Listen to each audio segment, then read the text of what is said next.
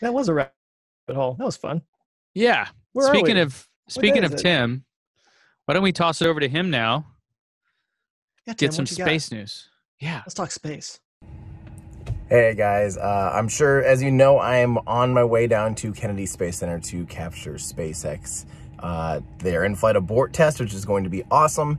And I am road tripping. I'm going to be down there with my family for some vacation. So here's what we're going to do. I'm going to share it's going to be a hybrid. A little bit of road tripping. You can kind of come along with me and experience what it's like to supercharge a little bit here and there, and all the fun adventures, just a little. And then we're also, while I'm supercharging at one point, we're actually going to sit and I'm going to go through the news with you guys. So there's a few fun items that I wanted to talk about this week in space. So we're going to kind of pop back and forth between a few different things here. So all right, here we go. So I wanted to show you guys some real world first-hand experience, I think, with this is gonna be our first time actually using proper V3 chargers at a really low state of charge. So I'm only at 7% right now, so I'm really excited to see how this actually ends up charging. So let's see what we can actually get here in real world conditions, working my way on the 1,400 mile trip down to Florida. Let's see what kind of charge rates we can actually get, because this could be absolutely game-changing. Vehicle battery very low, of course. Let's see how these things are doing. Now, there was a little warning on the nav that said these are not performing optimally, but believe it or not, some people from Nashville told me that it's looking good. So there we go, plugged in the supercharger. You can tell it's a V3 because it has the thinner cable. And so it's actually a liquid cooled cable, which is pretty slick. Let's pop in here and see how it's doing. Let's see if it's okay. Here we go. Starting at 120. That's what a V2 will do. V2 can get up to about 150 at peak times. And I'm looking at the number being the kilowatt hour there. So we'll see if this actually kicks into like full-blown full-blown supercharging speeds. This might be limited to V2 speeds right now, which is maybe why it'd show up on the nav as being like, what did it say actually? When I looked at this, it says, if you click on this right now, the nav says, it did say earlier that, yeah, I don't remember what it said, but let's just take a look here and see if, there we go, 150, 155. Oh yeah. Oh, look at that. Now we're talking 180, 190. I don't think I've actually really seen charging rates this fast before. Okay, this is insane. Oh man, look at that. We've already gained 3 kilowatt hours of battery charge so far. So, wow, if these are deployed on road trips everywhere, I mean, game over. Because look, I've already gained, yeah, I mean, I'm just sitting here charging at almost 1,000 miles an hour. That's 1,600 kilometers in an hour.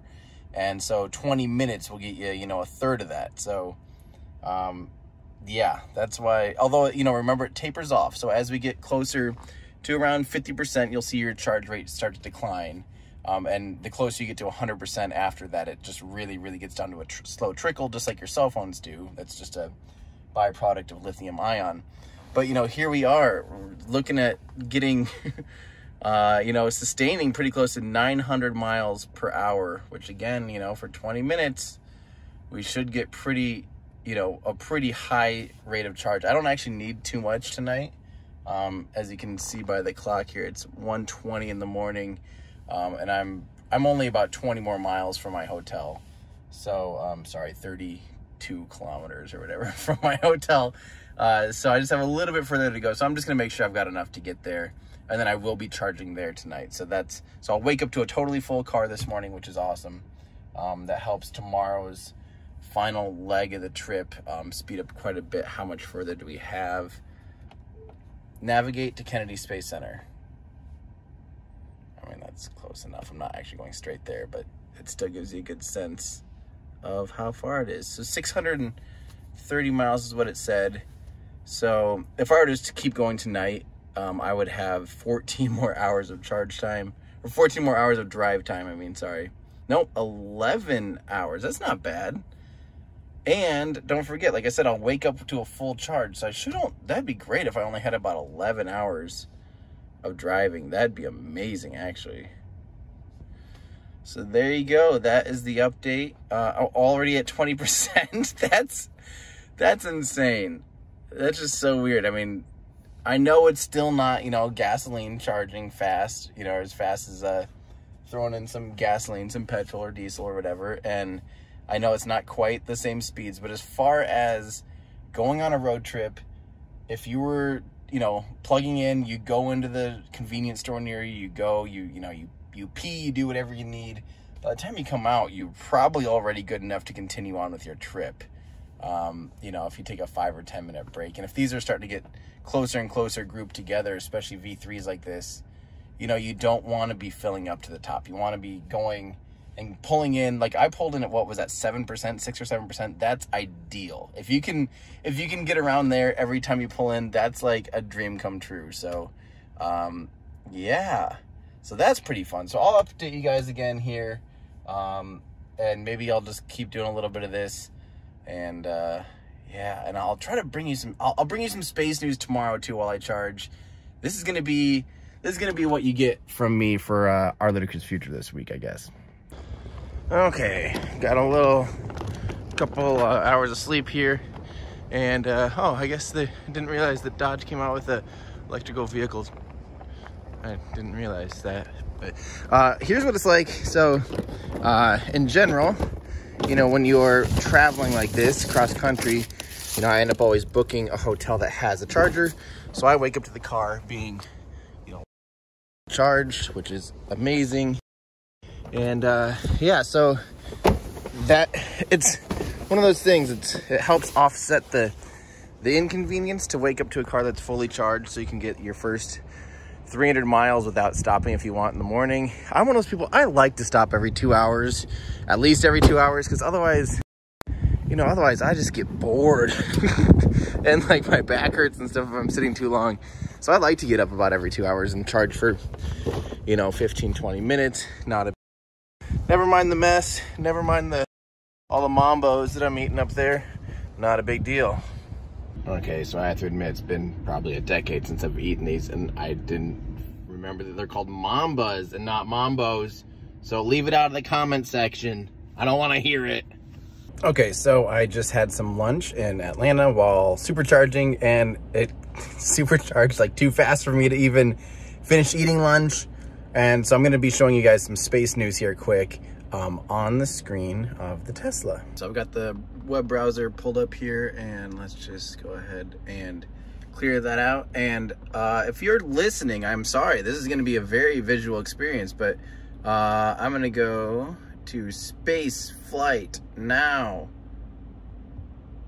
and I'm going to show you guys a little article because we have a lot of updates here. Starliner had a big week, actually. If you guys remember, of course, Starliner is Boeing's spacecraft that flew just a couple weeks ago, 3 weeks ago or so.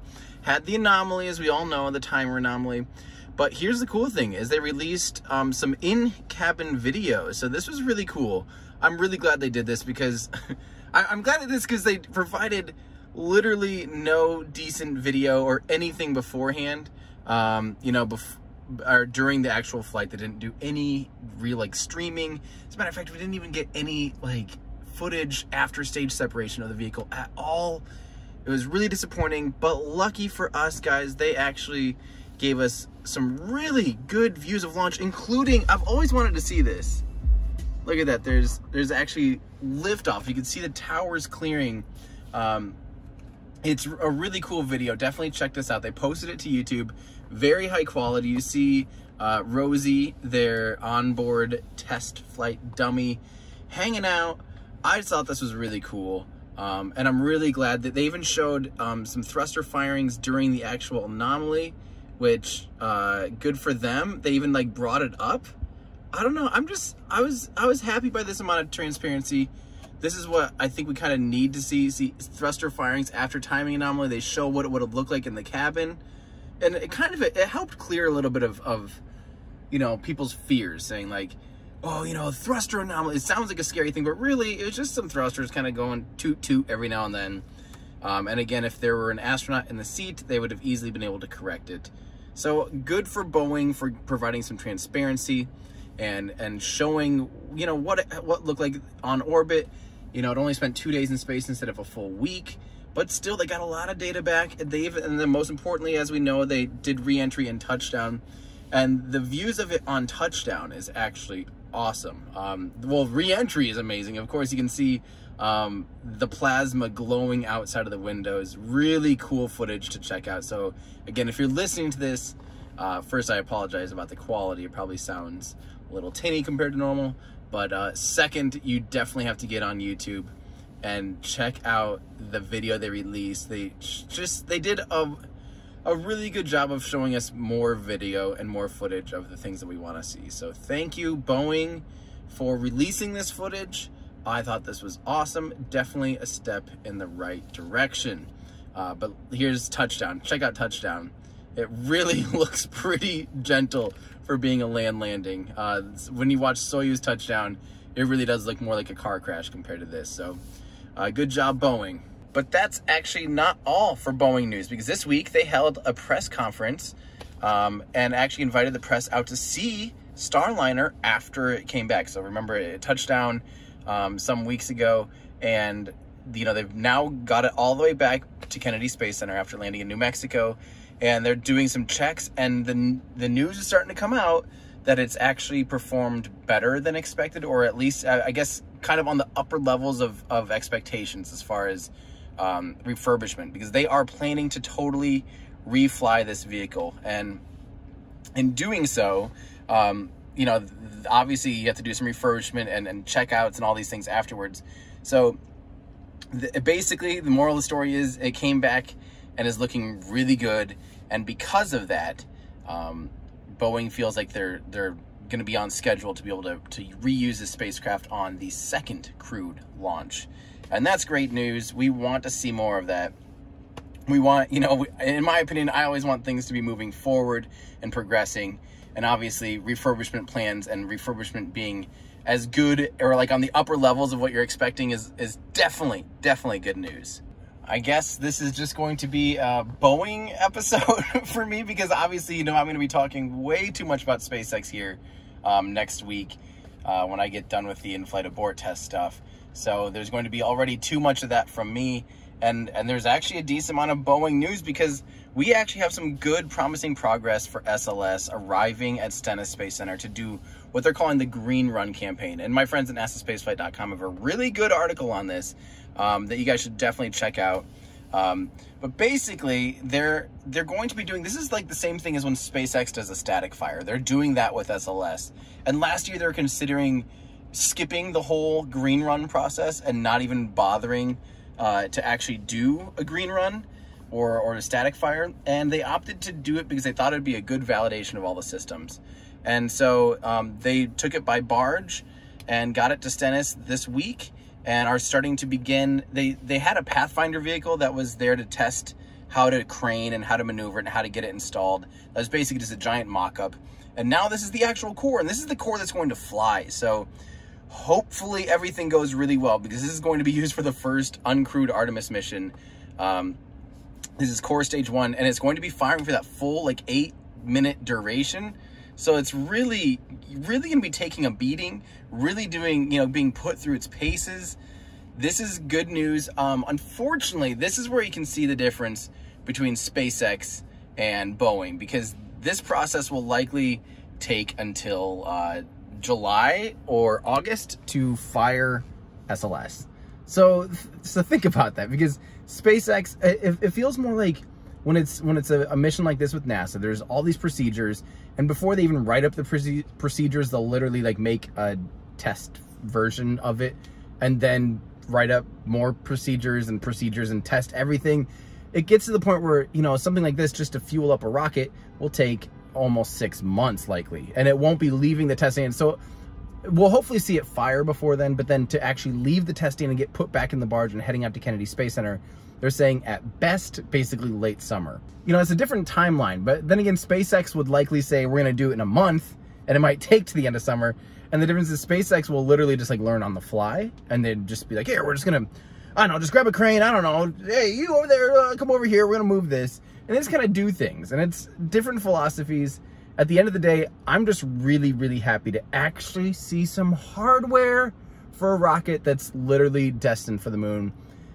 That's really cool in my opinion. And seeing, you know, again, you guys know me, I'm a huge Starship fan, but seeing an actual rocket getting ready to do some full-scale testing is always a good, I mean, this is equivalent to if they did a booster, you know, a Starship booster test, basically. Think of it as that. So that's how far along SLS is in development. I know it's taken a long time in develop to get to this point, but to compare it to Starship, it'd be like if SpaceX were testing the full core booster, you know, a full super heavy booster, and not just the upper stage Starship. So that's kind of like what this is.